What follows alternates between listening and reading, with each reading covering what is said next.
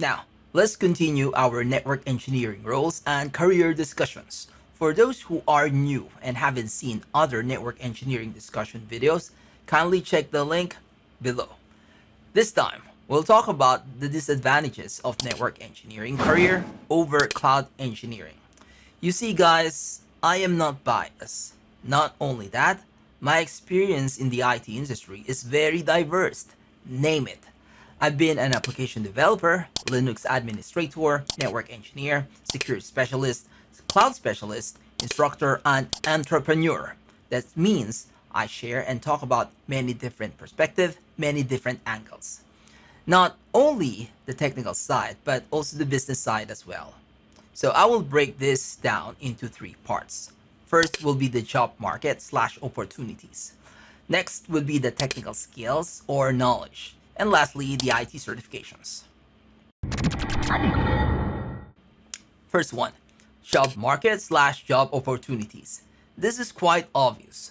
For startups, SMBs, and some small enterprise, they just use public cloud, meaning they don't have on-prem data centers.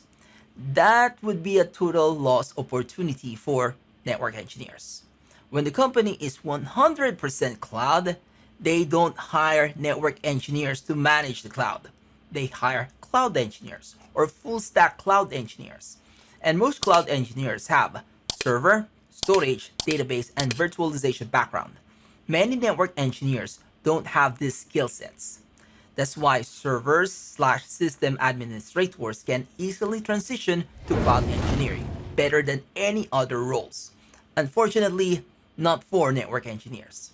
Network engineers still have opportunities. Opportunities are still there, especially in service providers, in VAR or value-added resellers, mid and large enterprise network environment. Also, if the company has large-scale wireless environment, as you can't move wireless in the cloud. Also, most of the opportunities and projects are from on-prem moving to the cloud or on-prem data center moving to the cloud. It's very rare for you to see projects moving from cloud to on-prem data center. All right, fine. There's also a hybrid cloud, but it's more cloud. You see this situation where the company probably have an existing data center and they have to move workloads to the public cloud. So they have this new cloud infrastructure that needs to be connected to their on-prem data centers. Let's talk about technical skills. Network engineers, you will be disappointed. Those things that you learned like STP or spanning tree protocols, what else? Port configuration, device redundancies, hardware related concepts, those are not related or doesn't exist in the cloud. You can unlearn those technologies.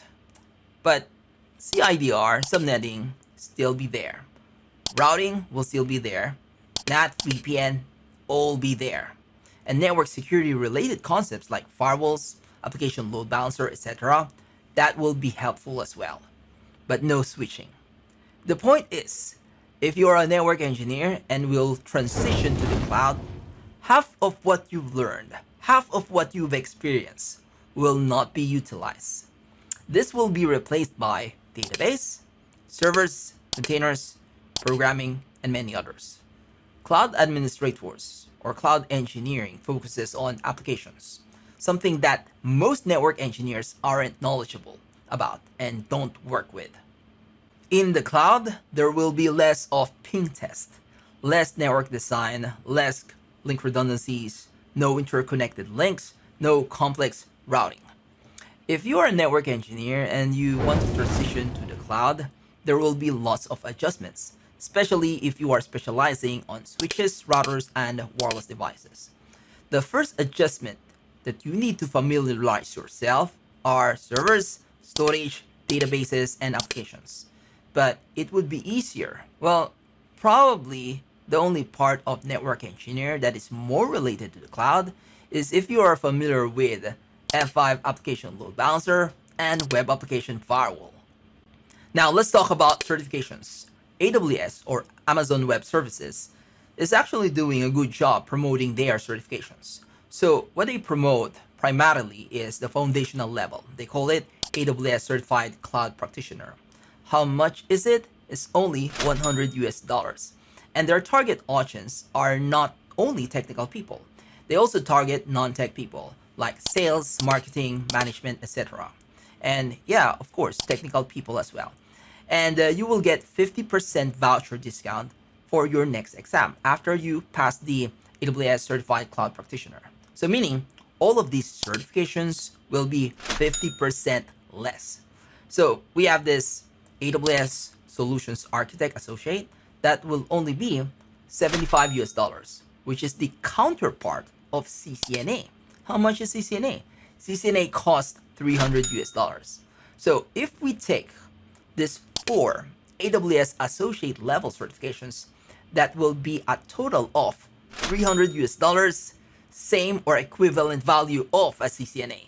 Now let's move to professional level. So for Cisco, we have CCNP, Cisco Certified Network Professional. It requires 2 exams, the core exam and a concentration exam. So for the core exam, it's total of 400 US dollars. And for the concentration, 300 USD. So the total would be 700 US dollars. In AWS, all professional and specialty level certifications has a value or a cost of 300 US dollars. So if we apply that 50% voucher, it will only cost 150 US dollars each. So if we go for 4 AWS certifications, so let's say AWS Certified Solutions Architect Professional, AWS Certified DevOps Professional, and AWS Certified Security Specialty, and AWS Certified Advanced Networking Specialty, that would be just 600 US dollars. So what do you think is better for your career? Alright, so one of the advantage I'm seeing for network engineers, if you go for CCIE or Cisco Certified Internetwork Expert, because there's no counterpart in AWS or any cloud providers. You know the saying, hard work pays off? Yeah, CCIE is the best example. Cloud engineering is better than network engineering, as you will understand various technologies because everything is in the cloud. Name it: networking, servers, containers, application storage, and many others. In network engineering, network automation and security are your best bet. Best way to upgrade your career. You know the opportunities for cloud engineers versus network engineers? I would say 10:1 ratio. For every 10 cloud engineers being hired, only 1 network engineer is being hired, but not the architect level or expert level. I would say 2:1. Yeah, I would say for every 2 expert cloud architect being hired, there will be 1 expert level network engineers being hired. So yeah, 2:1. Not bad.